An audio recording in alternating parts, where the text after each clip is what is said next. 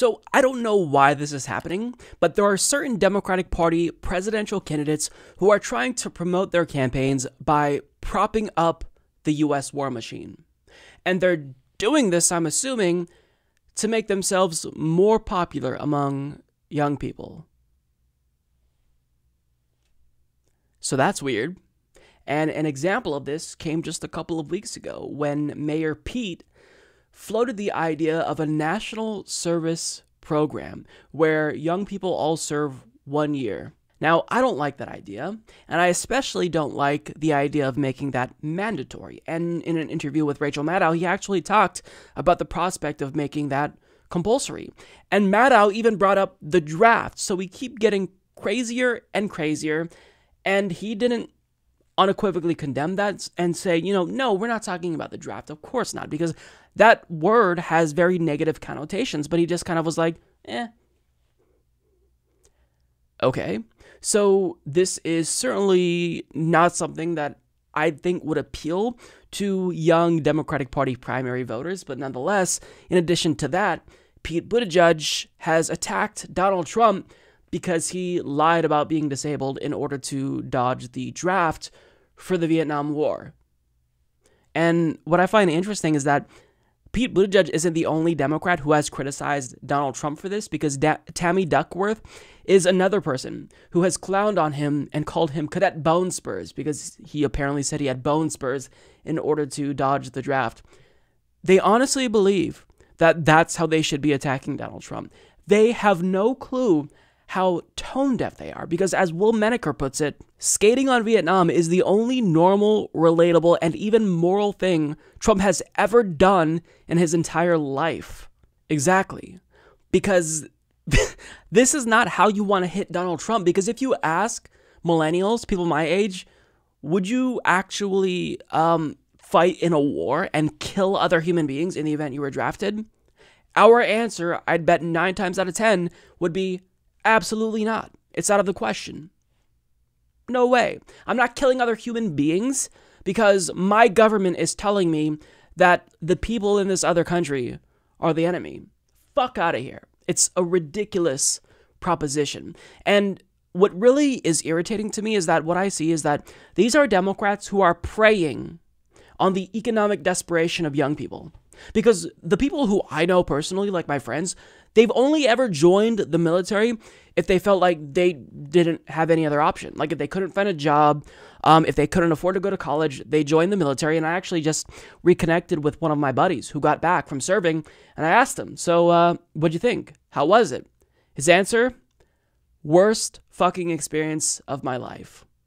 So they're really preying on people's desperation and trying to exploit that in order to prop up the US war machine.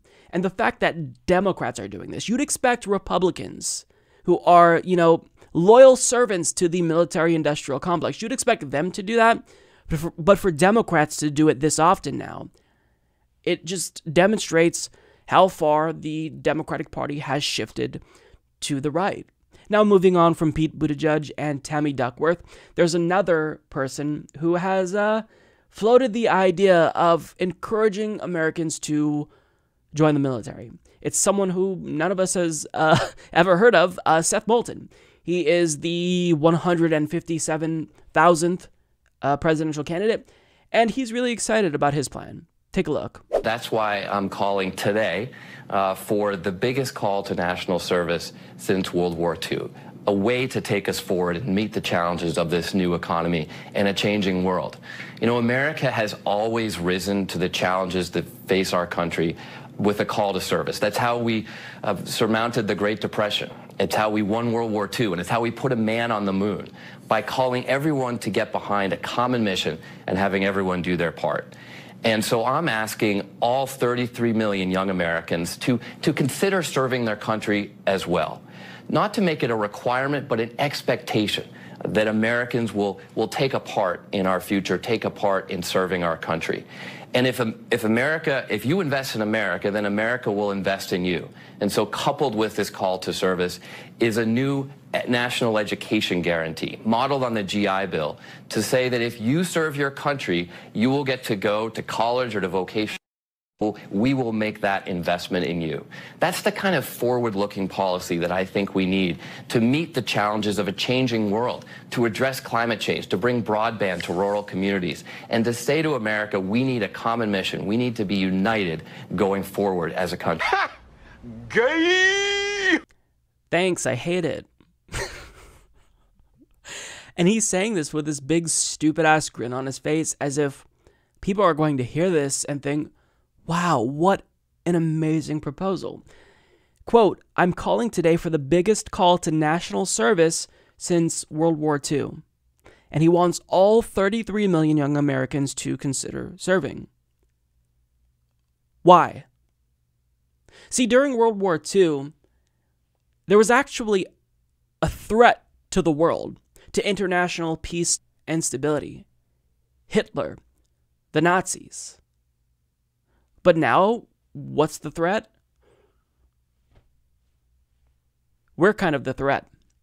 We're invading countries, and we're trying to invade more countries. So what are we fighting? What are we doing? All we're doing is we are illegally invading other countries to steal their resources. That's what this is about. Don't take my word for it. Take John Bolton's word for it, who said a couple of months ago in an interview with Fox Business that wouldn't it be nice if we got into Venezuela and allowed U.S. oil companies to profit off of that. So this doesn't make sense, but what he's trying to do is formulate this plan to where he entices Americans to join. And he's trying to frame this as, well, we're going to have them join to fight climate change. Sure, Jan. But here's what he says. He wants to launch a large-scale national recruiting effort to reach all 33.4 million Americans aged 17 to 24 and ask them to serve their country. Provide an education benefit modeled on the GI Bill concept, 60% of in-state tuition or a job training benefit up to $14,000 for a one-year commitment. 80% or a job training benefit of up to $19,000 for a 2-year commitment, 100% or $24,000 in training for a 3-year commitment, and he wants to create a federal Green Corps, build a new national service organization with the mission of combating climate change and protecting our environment, make national service a cabinet position, elevate the administrator of the newly restructured national and community service. I'm not going to explain anymore or read the rest because I've already lost interest. This just sounds like a really stupid plan. And he's pandering by trying to make this about climate change. But this is why his plan to recruit us to join the military specifically to fight climate change is not thought out. Because if you truly wanted to organize this mass of people to fight climate change, what would be better? What would be more effective?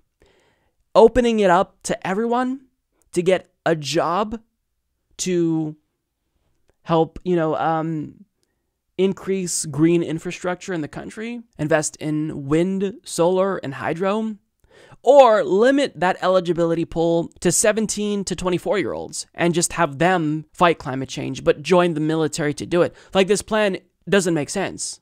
It doesn't make any sense. And this is my question. So if he wants to entice young people to join by offering up these benefits, such as healthcare and education, well, how about this? Here's my counteroffer. We're already serving our country by working and paying taxes. So how about you just give us those things anyway? Give us healthcare and education anyway, and not make young people have to join the military in order to get those benefits.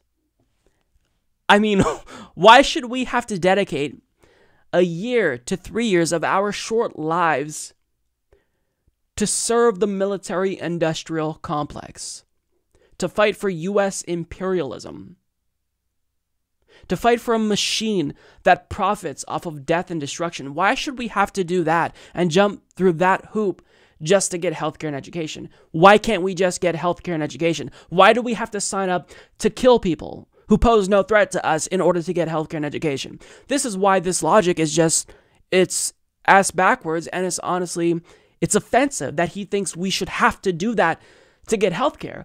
Fuck you, Seth. Give us healthcare anyway. That's what our tax dollars are supposed to be paying for them. Not wars in the Middle East and North Africa, but we pay tax dollars because we're supposed to get a return on that investment. So fuck you. How dare you suggest that we need to go kill people to get an education? This infuriates me because it shows how out of touch Democrats are. And this idiot is so proud of this dumb plan that if you go to his website, it's literally one of his biggest platform planks. That's how proud of it he is.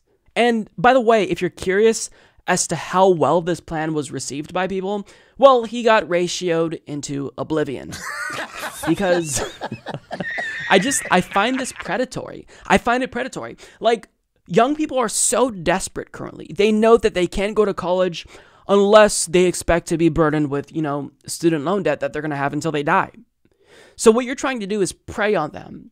Say, hey, you want some relief? You want healthcare? Join the military. Join the U.S. empire effort to invade every fucking country that we want to invade. And then we'll give you those things. How about this? How about you go fuck yourself, Seth, and you work to get us those things anyway, because these are things that should be guaranteed to us on the basis of citizenship, not on the basis of us signing up to kill people who pose no threat to us. The more that Democrats keep jumping on board with this pro-U.S. empire agenda and, this national service recommendation, the more that they harp away at Donald Trump being a draft dodger, the more that they look tone deaf and out of touch.